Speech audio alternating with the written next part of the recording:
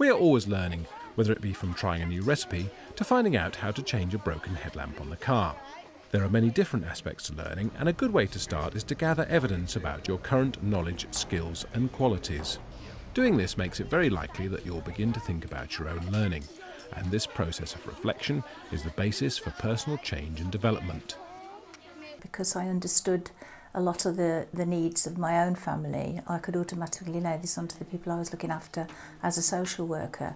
Going from home help to being an assistant care coordinator, it helped me to understand how social services worked as well, and what I could actually ask for and generally expect for the public.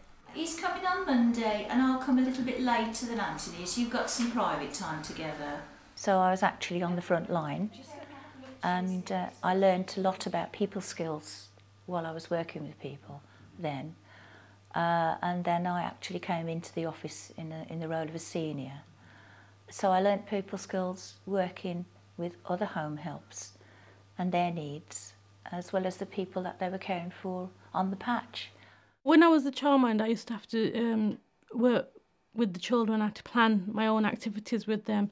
Now that's come into my work as well, and obviously because I had to plan activities for the children, have a time limit, that's helped me towards doing my course and setting these time limits to actually complete my assignments and things like that. In my previous life as a project manager in electrical industry, my work really involves communicating with a range of individuals, contractors, main contractors, subcontractors, internally, and so forth.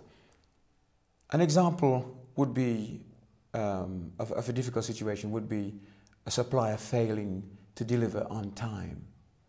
Now, my work would involve me arranging and negotiating with various bodies to commence work on a particular site.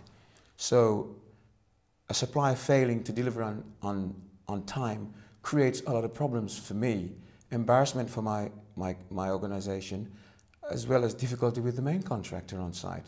So it would involve me perhaps renegotiating, one, with the main contractor, a new start date, or possibly with the supplier, a new delivery date. But in any event, it creates an environment where I'm having to use a certain amount of skills to get the organisation out of a difficult situation, because quite often in circumstances like that we would be hit with liquidated damages. That is paying for doing the job. So my task would be to minimise those eventualities. Obviously, as my family grew, I had to start to think about how many people were involved in our house and how much I was cooking for it, like budgeting, how much ingredients I would need to get and things like that, and still having money left over to go and enjoy ourselves as well at the end of the month. I had to be in a routine in order to make sure that the food was ready on time.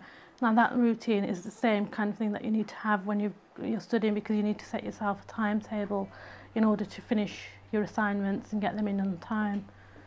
Before I went back into studying, I thought that my life skills and academic skills were completely different, but when I did go to learning, I found that what I had learnt through life I could apply to my academic learning to help me succeed in what I was doing. Reflection is useful, but it is important to seek out other perspectives.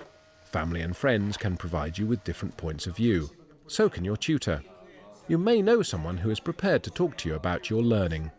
I think I've developed the life skills through being a carer, through being a home help, and to also learn the skills to actually work within a team and to value other people's opinions, and also to work in the wider area, to work with district nurses and physiotherapists and GPs, and to understand and listen to what they're saying about the person in the centre of it all. And whatever I learn and remember or think about later, that was a good thing I did. I try to apply that again. I reflect on what I've done, reflect on my past life, and reflect on how I've dealt with other people, and bring forward the good things and the positive things to enable me to work with other people. When I was studying, I did it with a group of friends, so we helped each other in my first openings course, so we were able to help each other through the course. I think it was very important in the beginning because we were all in the same, we were all doing it as a first course, and having each other to reflect on it helped us a lot. My husband used to proofread because sometimes you get too close to things and you can't see the wood for the trees. He was very good at that. My son bought me a memory stick. I'd never used it before and showed me how to use that. My work colleagues were very supportive throughout.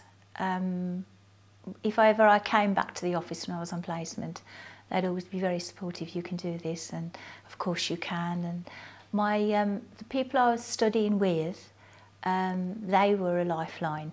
I knew that I could ring them up and ask them for help, and they would help me. And exactly the same applied to me. I knew I could contact my lecturer. He would be only too happy to discuss any problems I have. Students can also find support from their tutor and from online conferencing with other students. Was it easy to find the time to study, juggling jobs and family life? When I first started, I did 2 30-point courses, which in effect was like that 9-month study compacted twice over. But because I was only part-time, I was able to jig that and do the work while the kids were at school. And then I got my job and I was working for about 20 hours. And now I'm full-time and I'm studying as well at the same time. It's still very easy because I've got into a routine of how to study and where it all fits in. I worked full-time during my course, and but I think before I started I did discuss it with my husband and the one son that's still remaining at home, because I did realise that it was going to impact upon their lives. I wasn't going to be around to do a lot of the cooking and the cleaning, and I actually thought it through very carefully because I realised I was going to have to dedicate a big chunk of my time to the course. You have to take yourself away from your family, the TV and all the rest, and work in a room on your own. So I did find that the discipline of that very, very difficult initially. But of course, when I submitted my my assignment, what I thought was perhaps pretty poor and getting a good, good result in terms of marking, I suppose it's a bit of a triumph. I suppose it felt good that I did do something right.